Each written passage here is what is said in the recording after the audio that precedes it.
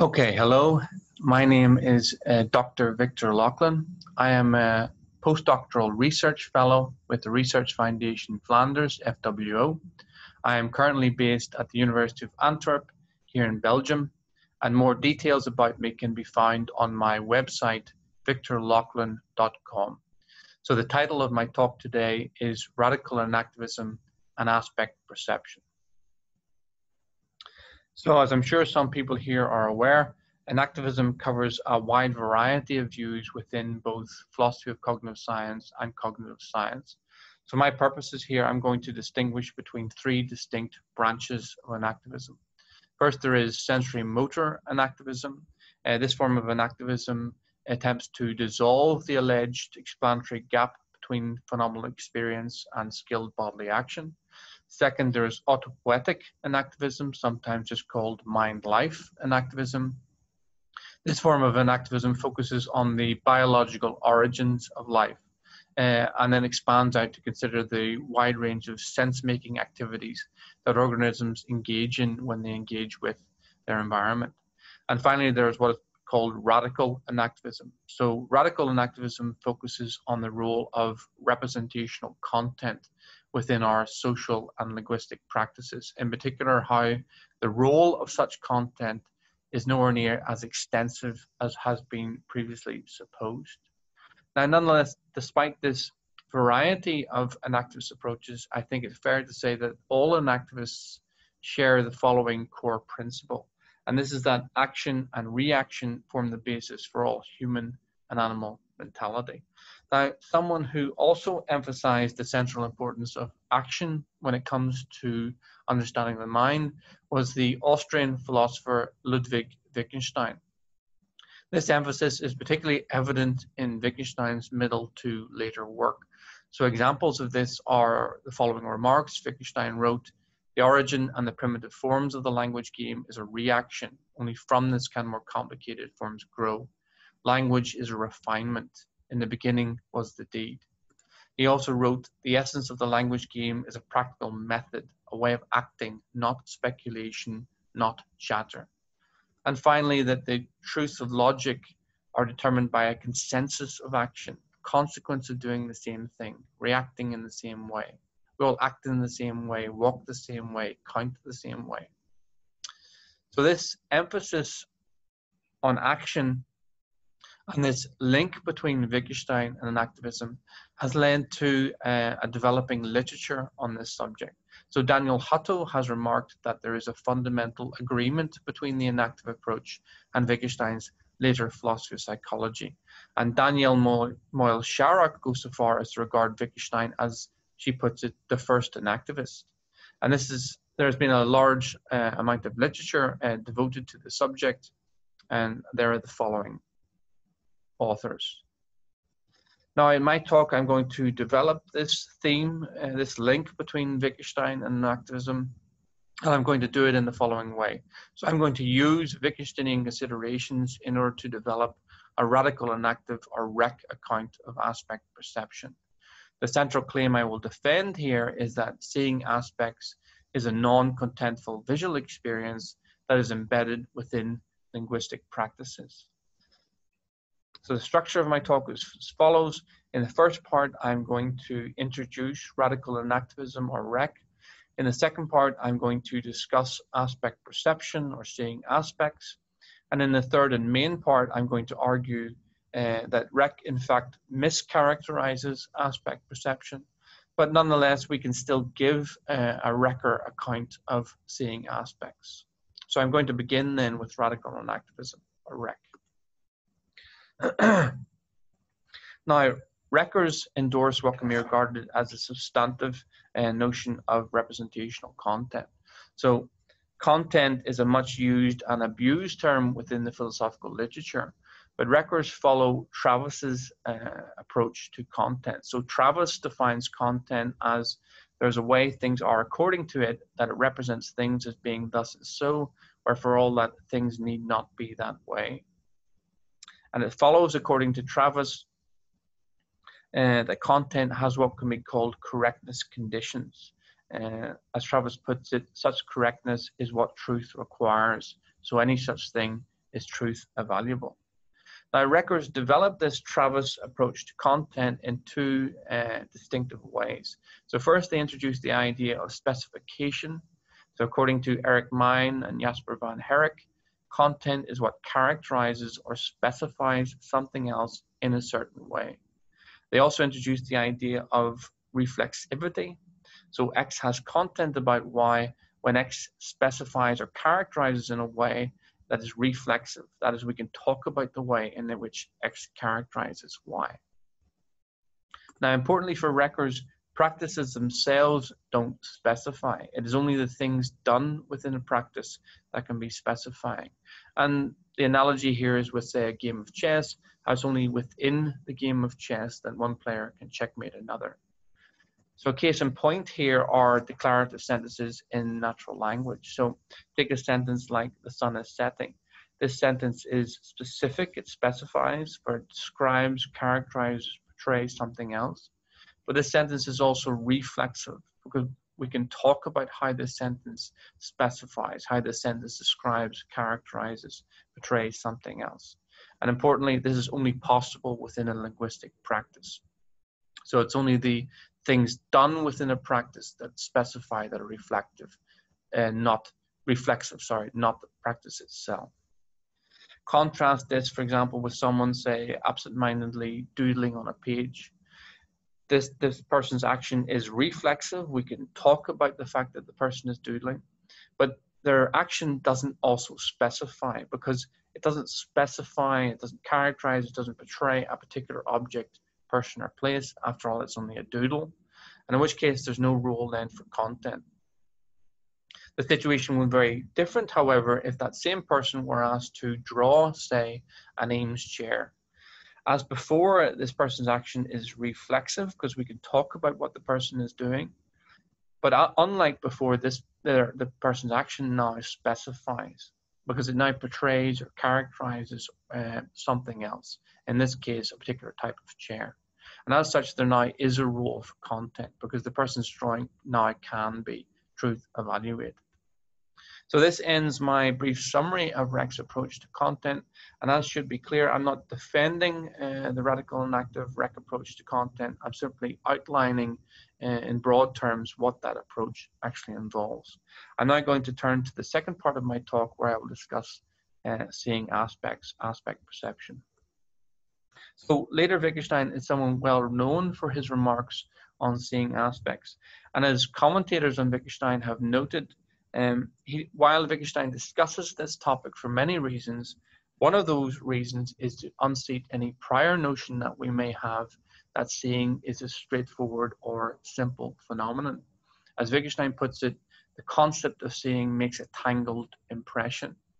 Now, I'm not going to offer a complete summary of Wittgenstein's remarks on this topic. I'm rather just going to distinguish between optical aspects from conceptual aspects, and I'm going to focus on one of the most well-known examples of conceptual aspects, namely Jastrow's ambiguous duck-rabbit picture.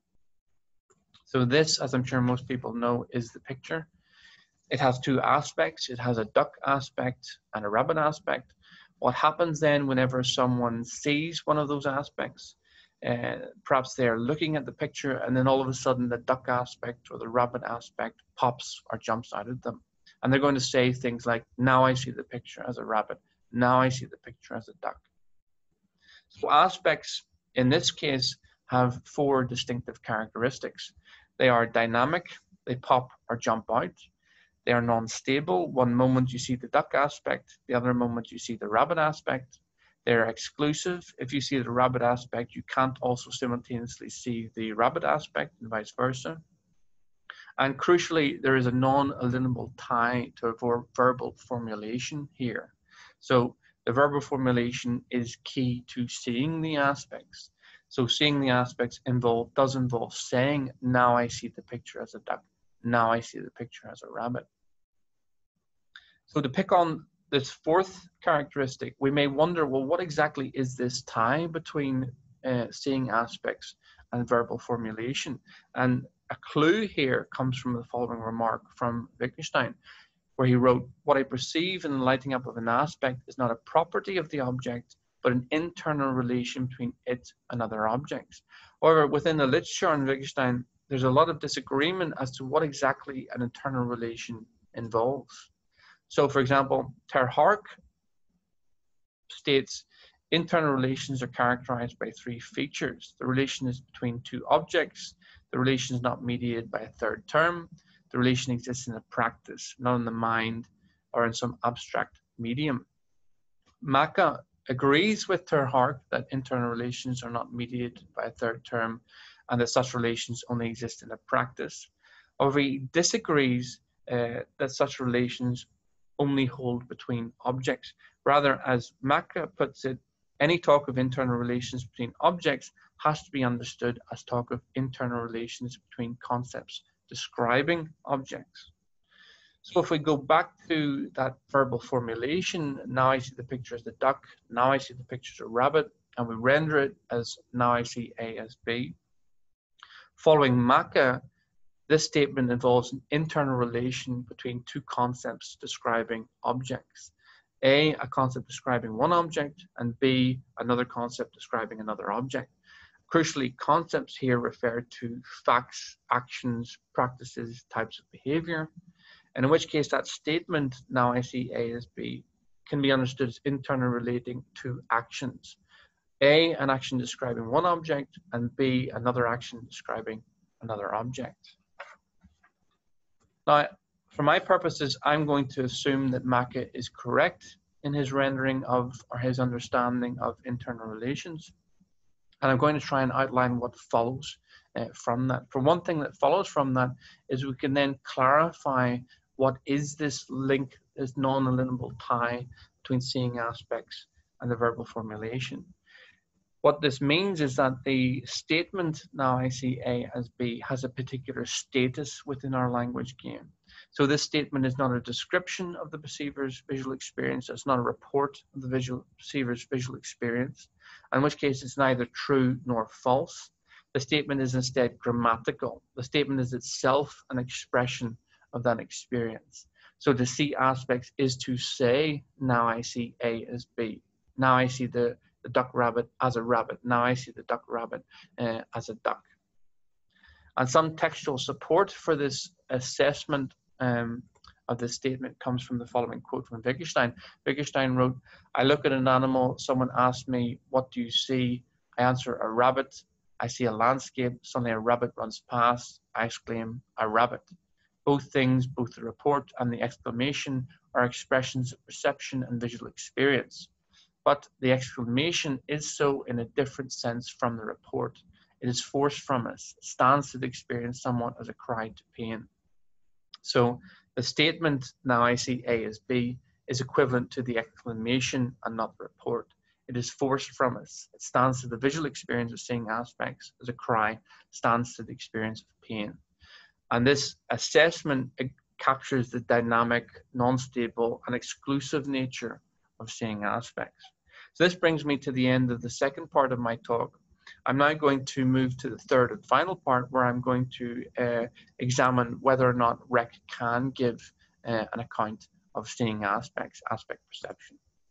So to rehearse what we said previously, for Reckers, practices make possible actions that have content. Actions that involve content are actions that both specify and are reflexive, and so are truth valuable. And the examples we gave were declarative sentences in natural language, or the drawing of the Eames chair. Now, if we go to that statement, now I see A as B, I previously pointed out that statement is itself an expression of seeing aspects. This statement is specific. It specifies a particular visual experience, in this case, seeing an aspect. And it is also reflexive. We can talk about how this experience specifies. If Rec is correct, then this statement should be truth valuable. But as we saw before, this is not the case, because the statement does not describe a perceiver's visual experience, and it's not a report on that visual experience. It instead is an expression of that experience. This ensures that Rec, in fact, mischaracterizes seeing aspects. Now, I think there are two distinctive ways in which records could respond to this charge of mischaracterization. One is that they could just say that seeing aspects, despite what I've said, is truth evaluable, so there is no mischaracterization. Or second, they could say that seeing aspects does not involve any content, in which case seeing aspects is compatible with rec, since records do not claim that all visual experiences must involve content. However, I think both 1 and 2 can be challenged. So to go to the first rec response, this rec response could go something like this. So imagine that someone is looking at the duck rabbit, but they fail to see the rabbit aspect. But perhaps someone else can prompt them in such a way that this person can come to see that aspect. So this other person may say, focus on the duck's bill. Could that not instead be seen as a pair of rabbit's ears? And this prompting may lead the first person to say, now I see the picture as a rabbit. And in which case, it looks like maybe this person's statement is truth evaluable, for before they didn't see the rabbit aspect, for it was not true that they saw the rabbit aspect. Now it is true that they see the rabbit aspect. Seeing aspects then is truth evaluable.